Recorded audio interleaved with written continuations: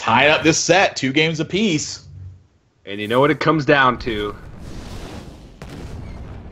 The old Zoo mirror. Yep. It's beautiful.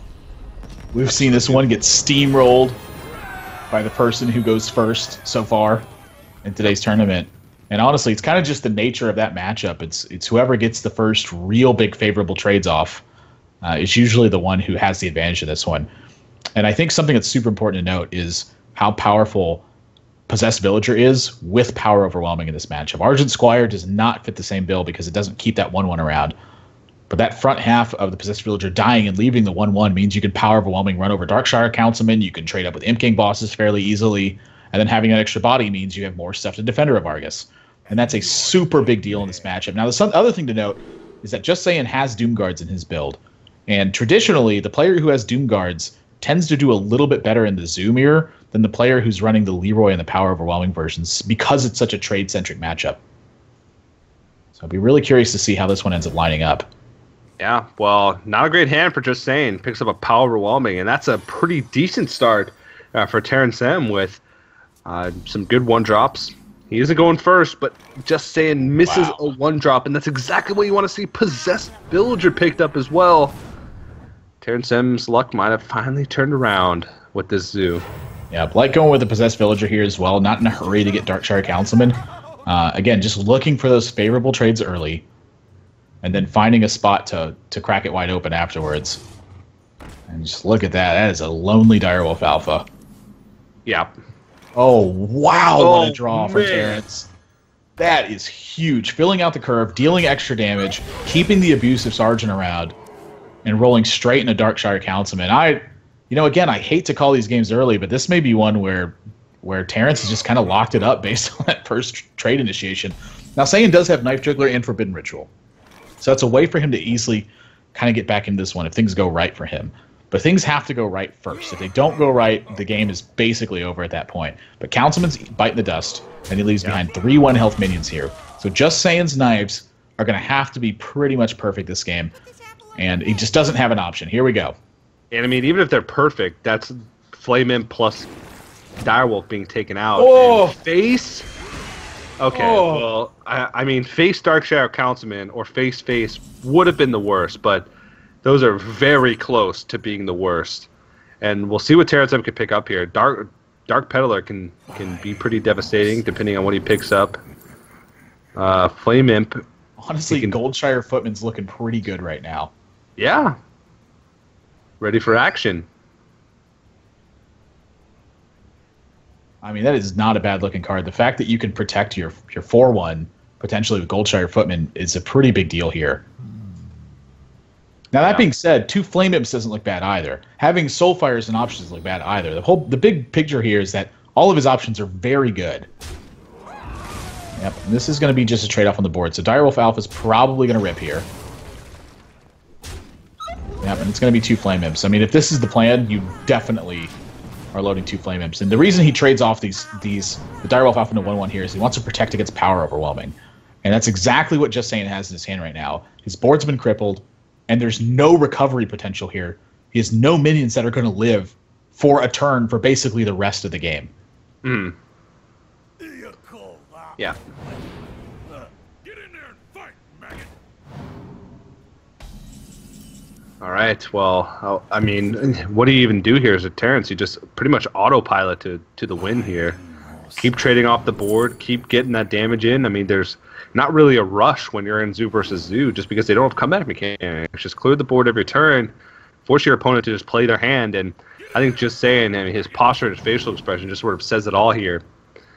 He realizes that this one is all but over, judging by the state of a board. And, you know, how unfortunate to have it come down to a Zoo mirror and go out like this after such a well-fought battle and after such a wacky day full of shaman shenanigans. But, you know, that's just how the cookie crumbles sometimes. Yeah. Voidwalker won't buy him any more time. Darkshire Councilman won't buy him any more time. That's going to do it. Terrence, from behind in the set, 1-2, wins the series 3-2. And honestly, that's the nature of the beast when it comes to these Zoo mirror matches. Is the first turn is critical. The second turn is critical. The third turn is critical. That's where the game gets decided here, and it's what makes Mulligan so important. Now, Possess Village and Ardent Squire make that a lot easier for the player who's taking initiative by getting a 1-drop here, but in that game, Just Saying had no 1-drop and got steamrolled because of it. Yeah, and that means Terrence M, with that series victory, is going to move on to the playoff stage on Sunday, along with Chalky from Group A. So, pretty stacked lineup already moving forward. They're going to guarantee themselves at least $750, at least 10 Geico points. And, of course, now they're just going to be of 4 players, one of which will qualify for the LAN finals at the end of August at PAX Prime in Seattle. And if you guys want a chance, too, we still have 2 more features left and 4 more opens left remaining if you guys want to have your shot at qualifying. The next open takes place on June 16th. It's going to be, I believe, open number 7. So if you're a U.S. resident over the age of 18, you can head over to geico.onog.gg. Right at the top of the page, there's a Geico tournament button. You can click that. It'll lead you to the page where you can sign up and battle it out. It's a really fun experience. I played sort of at the beginning of the season before my schedule got busy, but I've really enjoyed casting it and seeing the players that qualify. It's been great. So far, we've seen a lot of really known names qualify, like Shoop, Chalky, the Rad, Phone Tab, players like that who have been making it through. But I'm waiting. And last year we saw a lot of people make their name, like Nostum sort of made his name in the One Nation Gamer circuit. So you could be one of those players who makes their name making it to these Open. So make sure you go ahead and sign up for that. Opens are pretty fun. I know I like playing some Hearthstone. I know Admirable likes playing Hearthstone too. Do you like playing Hearthstone, Admirable? I've been cranking out a little bit more content than basically I ever have. Yeah. At this point, you could say I love Hearthstone. I've been doing it full time for about 3 years now.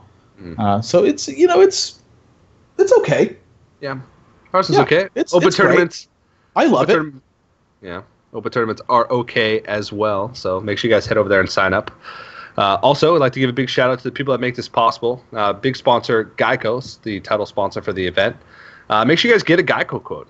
I guarantee you can save money, and all it takes is for you to go and get a quote. And you can do that right on our webpage, again, geico.onog.gg. So head over there. Make sure you do it. And, of course, Video Game Voters Network. A bunch of gamers out there trying to encourage you to vote. They do a bunch of giveaways and contests on their website. So if you're also trying to get people to vote, or if you're on the fence and want to have gamers help you decide, then head over to their website, videogamevoters.com. And, of course, CyberPower PC and Razer for making all this possible. But we are done for the day. So that was Group A in the books. Chalky and Terrence moving on. Admirable, it's been fun. Do you have any final words, any shout-outs, any thanks that you'd like to give before we close it out? DreamHack, first and second place finishers advancing out of this bracket. Not too much of a surprise. 2 more days to go of Hearthstone. Cannot wait to see who advances out of the next group and who becomes champion of this one. Thanks to all the viewers for showing up today. And speaking of that content, Twitter, Twitch, YouTube, everything is That's Admirable. Check it out. Been producing a lot of stuff lately. Hopefully you guys enjoy it. He's great. He's got a fantastic beard as well, so make sure you follow him. And he'll be joining me tomorrow as well for more Hearthstone action. We return at 11 a.m. Pacific or 2 p.m. Eastern. We'll actually be leading into the feature with a live event from the floor of the Wizard World Comic Con in Philadelphia. So if you want to take a look at that, you can check that out tomorrow. Like I said, 11 a.m. PDT, 2 p.m. EDT. And then, of course, we'll be following that up right with Group B from the feature. Also, if you're at the Wizard World Comic Con in Philadelphia, you can check it out at the Geico Gaming booth right on the floor there. So make sure you guys head over there and check that out if you are there. But, of course, that's going to do it for myself from That's Admirable and everybody here at Geico Gaming and ONOG. Thank you guys for watching, and we'll see you tomorrow.